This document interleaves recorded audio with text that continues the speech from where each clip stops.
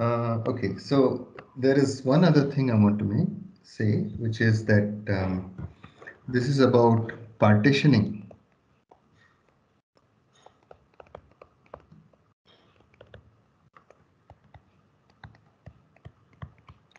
So this partitioning actually brings out the core structure of the matrix, and what the singular value decomposition allows you to do is to partition matrices, as I'm going to tell you now. So here it is. So again, A is in C to the m by n, and has so suppose this has R, which is at most P defined to be min of mn non-zero singular values, and say P minus R 0 singular values. So we'll use the notation sigma 1 greater than or equal to sigma R, which is greater than sigma R plus 1, which is equal to all the other singular values, sigma P equal to 0. Then I can write, so since U is unitary, U Hermitian AV equals sigma can be written as this is equal to U sigma V Hermitian, which I can partition like this, U1, U2, where this is the first R columns, this is the next M minus R columns, and here I have, say, sigma tilde, or D as I called it in the stating the theorem, 0, 0. This is overall an M by N matrix, and this itself is R cross R, and V1 Hermitian, V2 Hermitian, and this has the first R rows and this has the next N minus R rows. Okay, we'll call this form star, where sigma tilde is equal to a diagonal matrix containing sigma 1 through sigma R on the diagonal.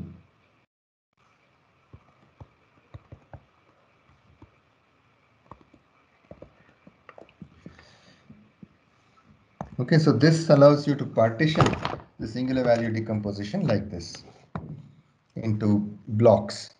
And what this partitioning does is it reveals a lot of structure in this matrix. So first of all, it shows that the rank of A is exactly equal to R. Okay, and you can write A as, so if I do this multiplication here, I'll get sigma tilde V1 Hermitian, and then this whole thing multiplies 0 down here, and so I can write this like this, U1 U2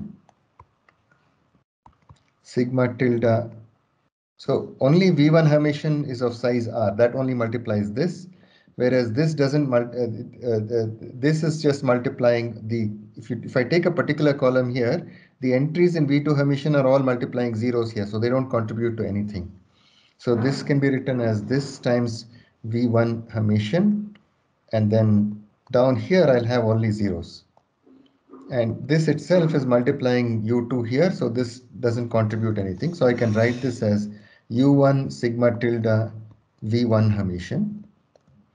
And this is called the economy SVD.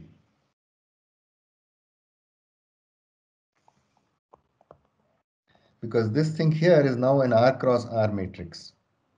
And this is of M by R, and this is R by N.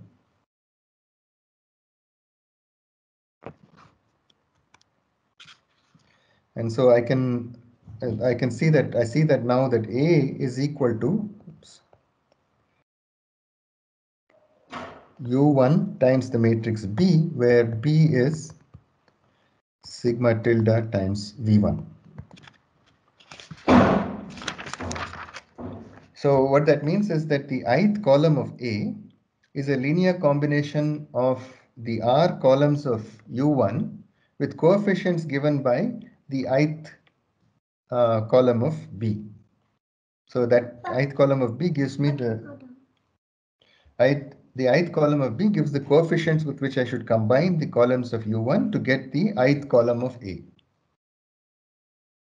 So, and this sigma tilde, of course, is diagonal with non-zero entries.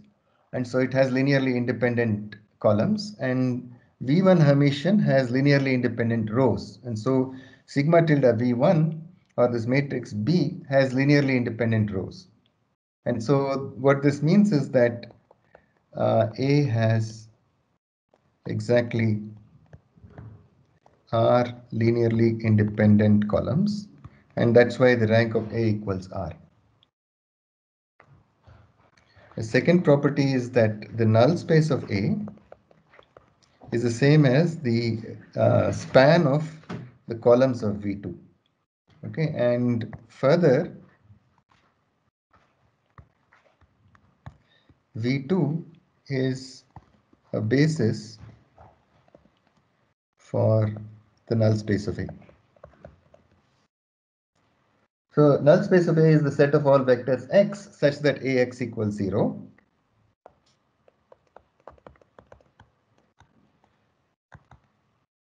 X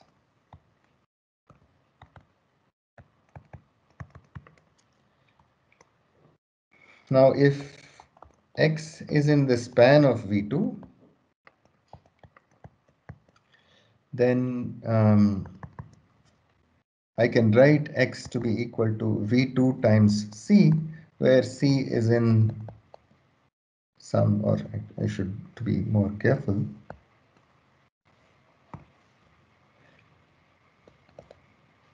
n minus r. Okay, so it's in the span of V2.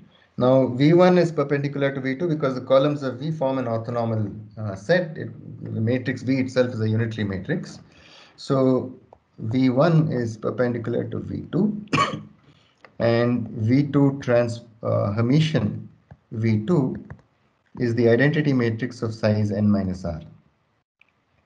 Okay, so then what I have from this is that if I take Ax, this is equal to U1 U2 times sigma tilde 0 0 0 times V1 Hermitian V2 Hermitian times V2C.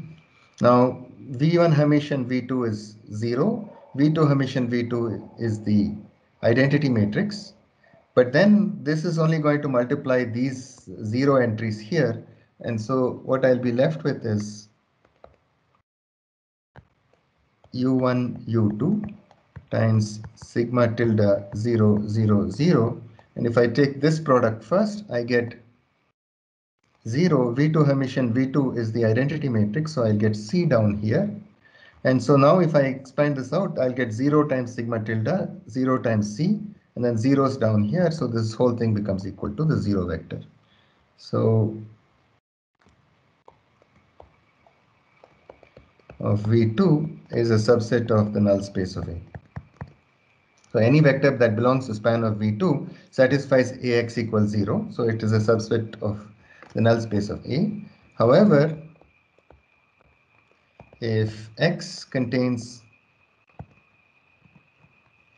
components of V1,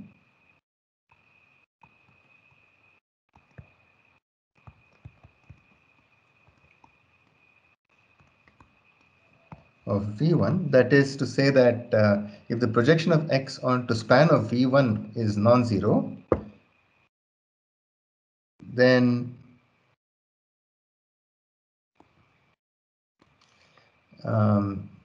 Ax cannot be equal to 0 by this equation itself, because if it has some component of V1, then V1 Hermitian times that will be a non-zero quantity. So I'll get a non-zero quantity up here, and that's multiplying a non-zero sigma tilde, which is in turn multiplying a non-zero U1, okay, by the above equation itself. And V1, V2 form a complete basis for C to the n.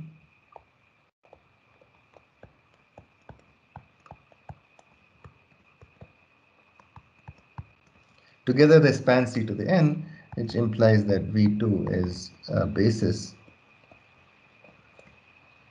for the null space of A. So we can similarly say many more things like the range space of A is the range space of U1.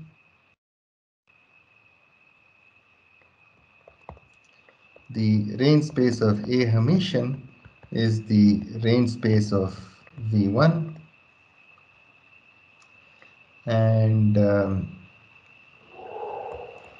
the orthogonal complement of the range space of A, which is equal to the null space of A Hermitian, is equal to the range space of U2.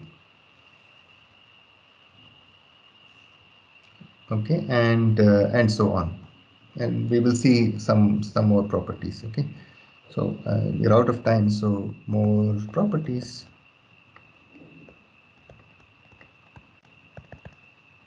Okay, so we'll see that in the next class. So that's all I have for today. We'll continue again on Wednesday.